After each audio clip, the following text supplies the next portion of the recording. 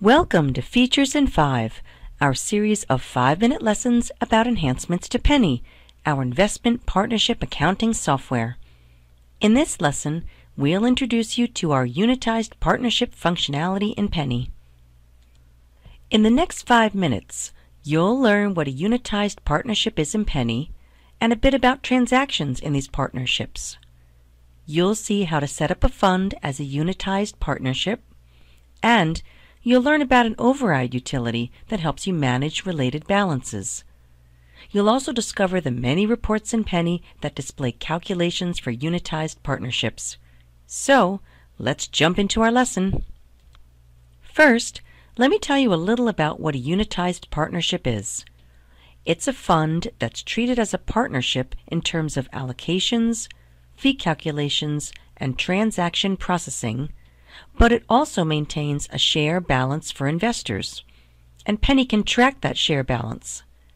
Transactions booked in unitized partnerships affect the calculated share balance. Let's take a closer look at this. For contributions and capital calls, the number of shares calculated is dictated by the new series method for the fund, the initial price, or the unit price on the fund. For withdrawals and distributions, the withdrawal reduces the shares of the lot affected by the withdrawal in a pro rata formula. For transfers, the transfer moves the number of shares affected by the transfer in a pro rata formula. And last, for assignments, the assignment moves the number of shares affected by the assignment in a pro rata formula. It's easy to set up a fund in Penny as a unitized partnership. You simply set the fund to maintain units using a new option on the fund screen. Another Penny feature of unitized partnerships is an override utility. This lets you override at the lot level a beginning or ending share amount that carries forward to subsequent periods. This override can also be used to initialize share balances for existing unitized partnerships. You have several reports in Penny that display calculations for unitized partnerships. A new report, Partnership with Shares Units, displays investor share balances for funds set to maintain units. The report can be generated at the summary or detail level.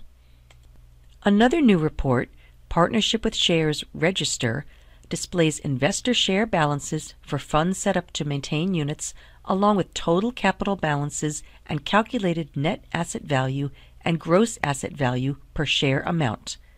This report also can be generated at the summary or detail level.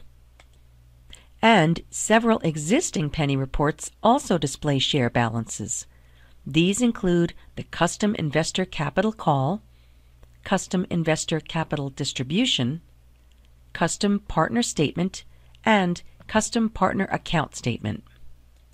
So, now you know all about the Unitized Partnership feature in Penny. You know what a Unitized Partnership is, and how transactions in these partnerships affect the calculated share balance. You know how to set up a fund as a Unitized Partnership, and how to override a beginning or ending share amount. And you know that several reports in Penny display calculations related to unitized partnerships. That just about sums up our Unitized Partnership feature in Penny. If you'd like more information, please contact your Client Relationship Manager. You can also visit the Penny Help file at any time by pressing F1 on your keyboard or selecting Help from the window menu. Until next time, thanks for watching our Features in 5.